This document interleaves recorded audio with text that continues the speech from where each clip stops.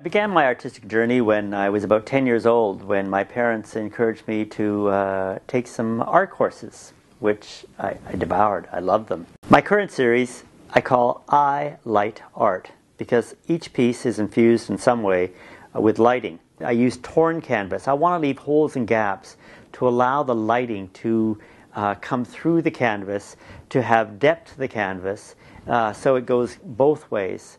And that in the tearing and the weaving of this, the raw canvas, I create a new, different wall sculpture. The last stage is to infuse it with the lighting that has been planned for that particular piece.